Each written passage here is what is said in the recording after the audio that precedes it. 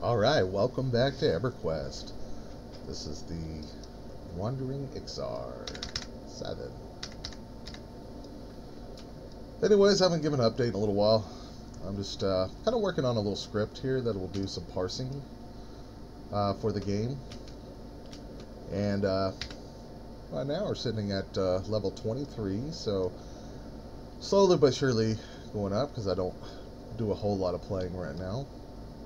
But spent some time in the Lake of Ilum and killing some AVX over there, and I'm probably going to change things up because that's getting a little slow, a little boring. So we're over here in EC, and I'm just building up some auction information here into the logs because I want my little script here to do auction parsing. So I'm going to run it right here and our little shell script here, and it keeps track of anything you loot. Of course, if you loot 10 copper, it'll say 1 silver, for example, so it'll automatically carry to the next highest level. It keeps track of certain things that you preset in a config file that you loot, like say bone chips, for example. It'll give you a number. I was getting a lot of those back in Kearns, and I really miss Kearns because I love all the undead abilities here to have as a necromancer.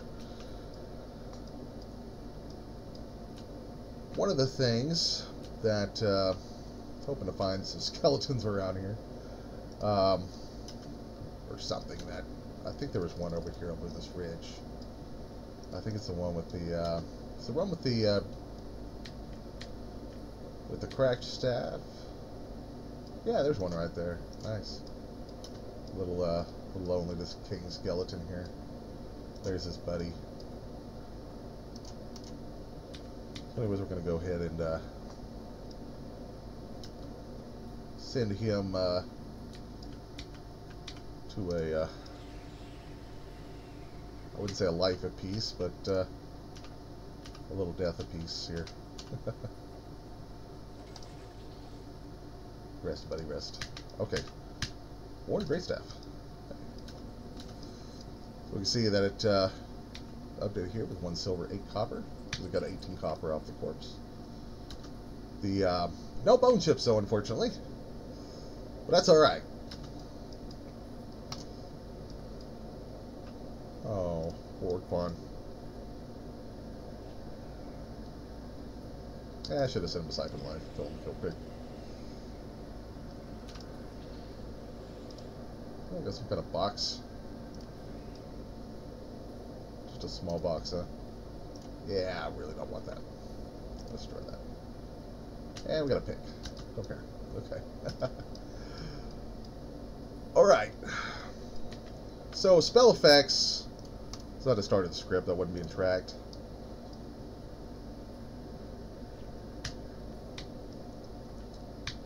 It runs the function about every 6 seconds.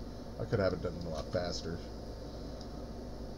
And it'll give me the time until it's the active time, and I can go invis here with gather shadows.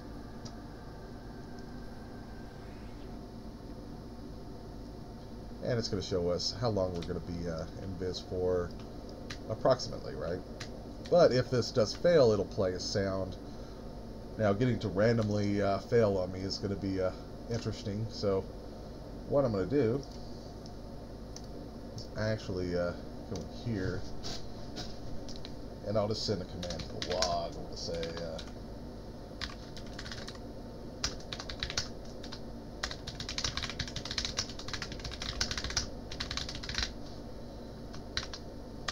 here. Actually, we'll just finish the log.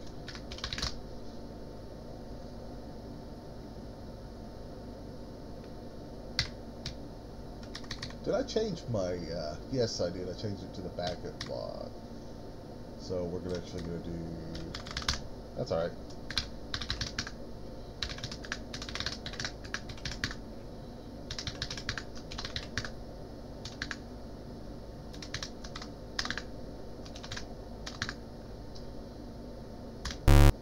There we go. We send that to the log, and it will play a sound just like that. and it'll show gathering shadows failed, and a yellow ASCII or ANSI escape sequence. So we'll cancel it out, and there we go. So other than that and tracking the loot, we can also send commands to it, and we can do so through the note functionality. And so we can type in here something like help. I got my mic in a weird place, so I'm kind of messing with my typing. Here we go. So right now, not a whole lot here. We reset the counter. Auction display, main display. Switch over here to Awk. And here we go. Right now, it's just showing my filters. It just shows 12 out of how many you have. The results that I'm working on right now, I'm going to start with just want to sell auctions, so we can track those. On the main screen, I'll have like a little asterisk or something that'll pop up in there and alert you that something hit your trigger. And the way I'm actually doing this is we're just doing a little config file here. So I had this originally configured directly into the shell script, but now this makes it a lot easier because I can actually change these or add to them while the script is running, and the function will automatically propagate to the variables. The like alert death, 318 seconds. I have it set for the duration. I try to set it a little bit under what the maximum duration is. That way the expired dialog will show up for a period of time. This is the trigger that will set it off in the log. This is the trigger that will set it to being off. The fail trigger is like for invisibility and that kind of thing. You feel yourself starting to appear, and it'll play this sound here, which the sound is WAV files in the same directory. This right now is tracking bone chip, spider silk, and spiderling silk, so to keep a counter for these things that I loot. And these are the auction stuff. Most of this is just here for testing purposes, just to kind of make it nice, clean little columns and all that here in the filters list that we can see here on the screen, here in the terminal. And I'm actually going to make this terminal a little bit bigger so it's easier to see. Make the text larger, so you can kind of see that, and we'll switch back over here to the main dialog, main display. And so that makes it a little bit easier to see on YouTube, especially if you don't have a ultra wide screen. And so anything you add to that will automatically be brought into the script while it's running. So I was looking at something on GitHub, and it's this page right here. So it looks, and the reason why this looks interesting, this is Dylan A. Raps,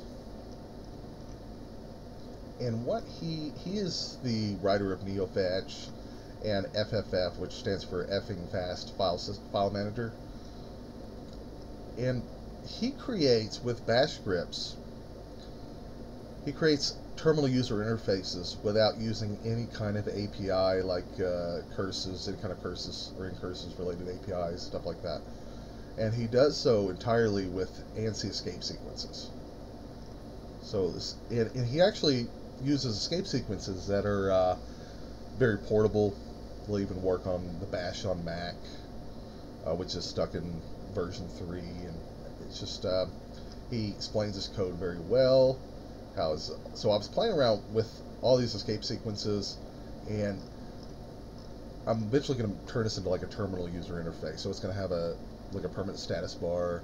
It's going to have sections on it, like the auction screen, the bottom part where it'll display auctions. They'll actually be scrollable by the user. And that way you can always see your filters on top, maybe even scroll through the filters with like maybe the side arrows or tab or something to that degree. And so that's going to be something that I will be working on here after I get the auction part working the way I want it. and that's about figuring the best way to parse the auction stuff, right? So anyways, I'm gonna save this here to the terminal. So I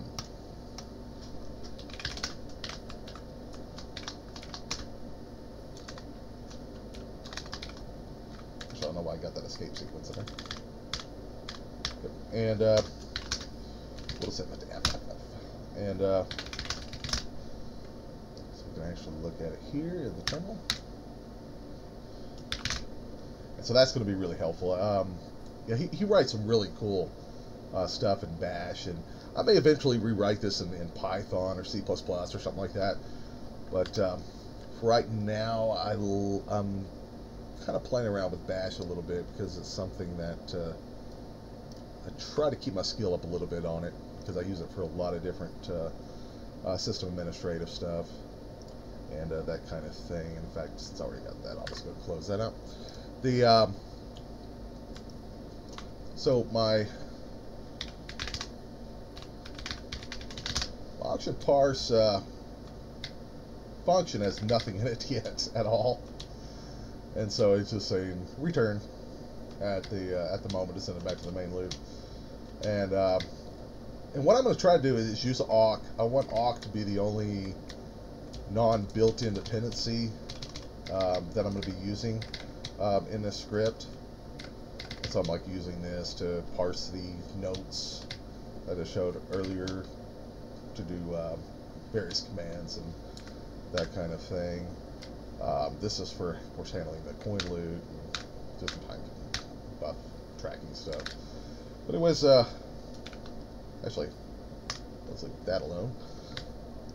Let's move back over here. So as far as doing the auction stuff,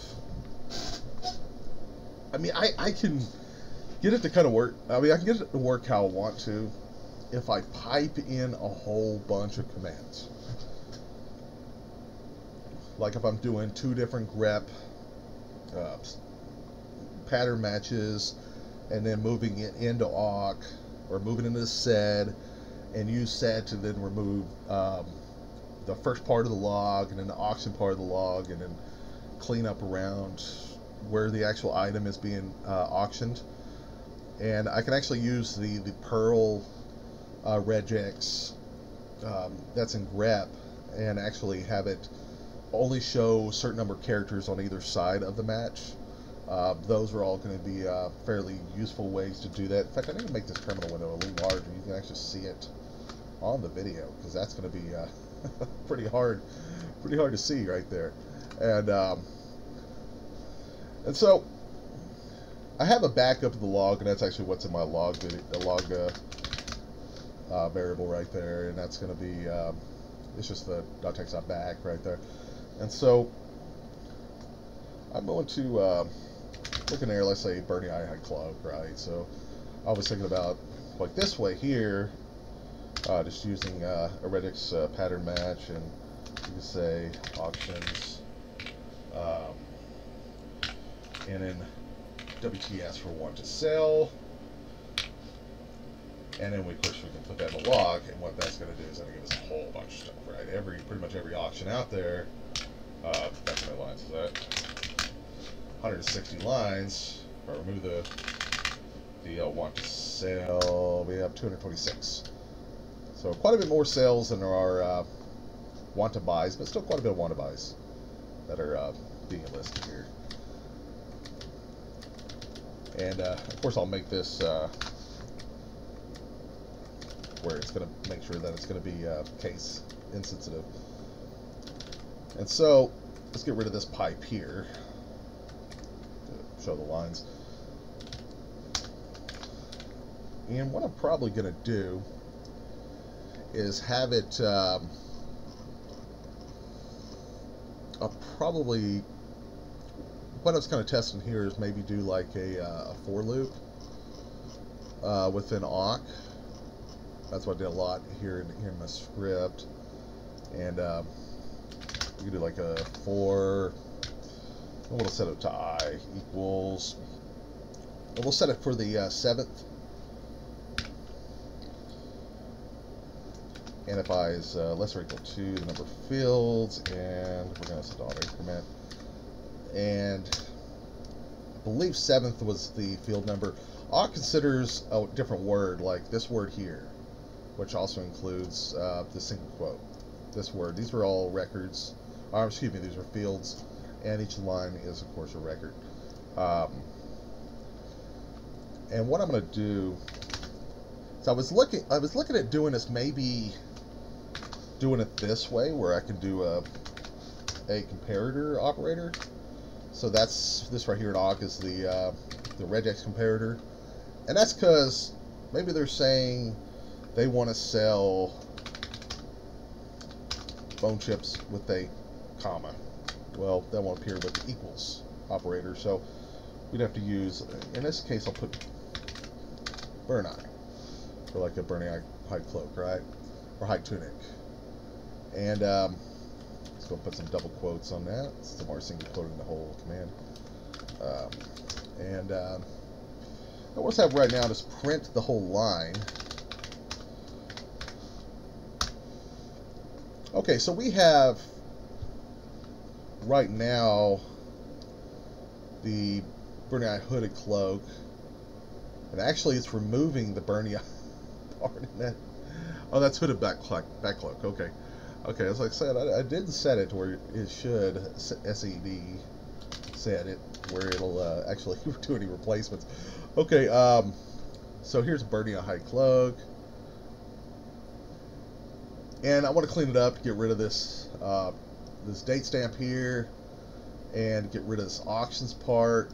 And I'll eventually have it set up to where it'll actually just show the items being sold and maybe the next 15 characters, next 20 characters maybe. That way, you know, if they are showing a price, you can just see the price right there without having the entire line.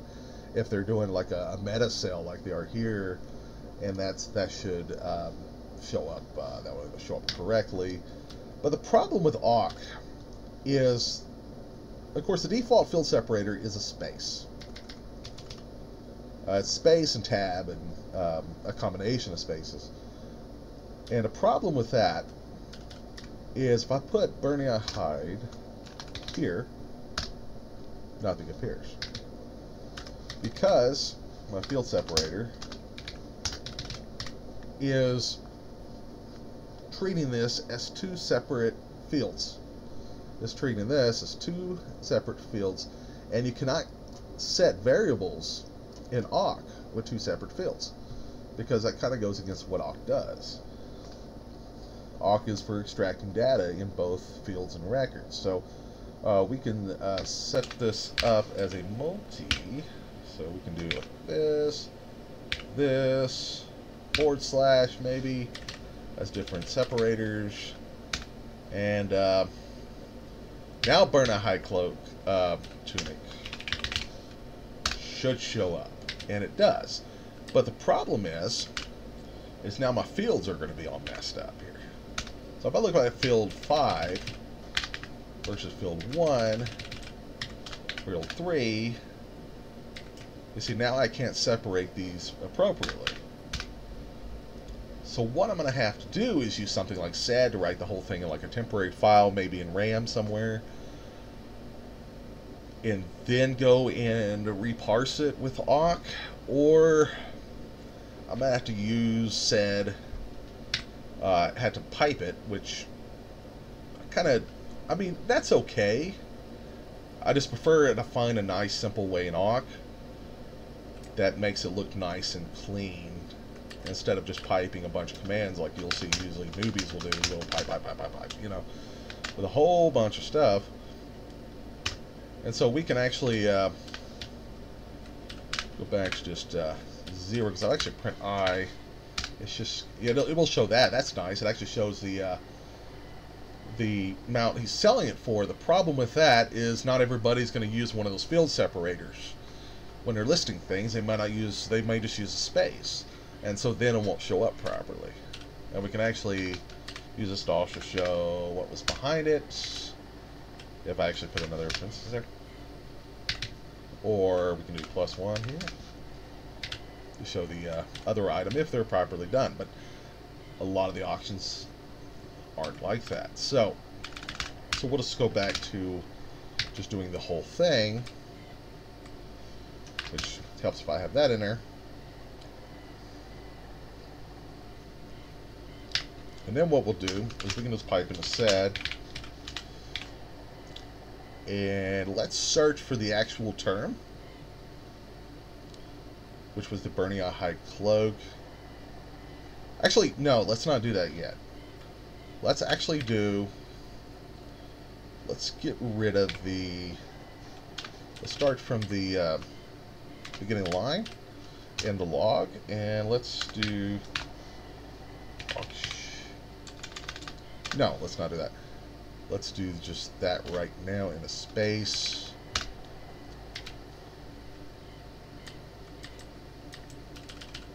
What did I do wrong there? Oh, yeah. There we go.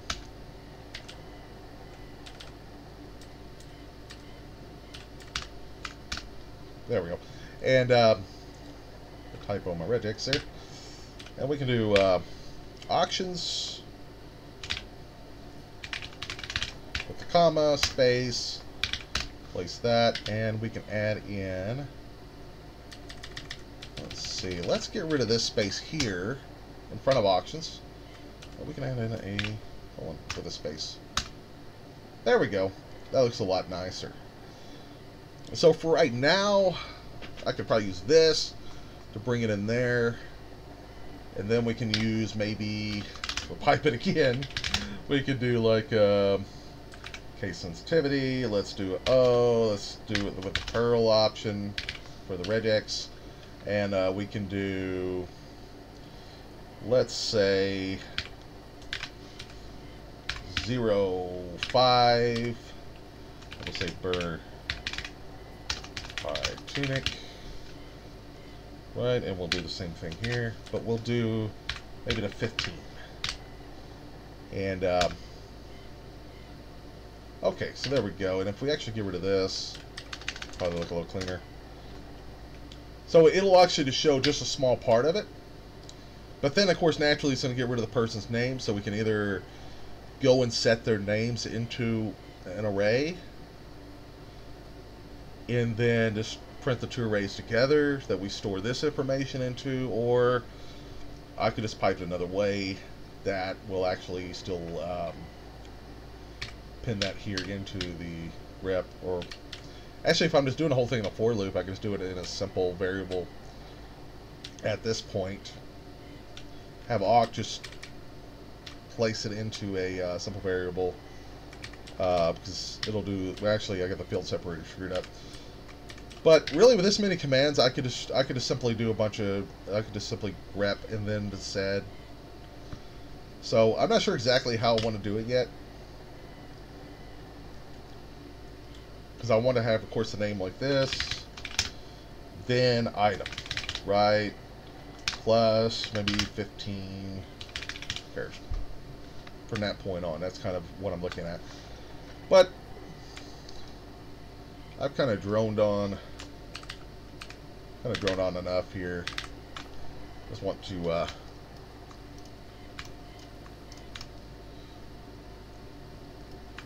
of show the little things I'm working on here.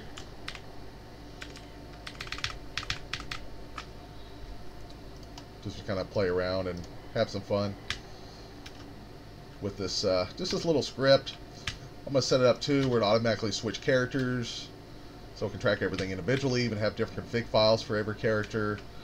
Once I get the auction stuff done, and then I'm going to work on the terminal user interface, playing with those ANSI escape characters. I think that's going to be a lot of fun. Just kind of play around while you're camping during downtime. Just gives you something to do. Anyways, that's enough right here, I guess, for the Wandering Ixar back in EverQuest. Kind of chilling over here in the EC tunnels, and y'all have a great one.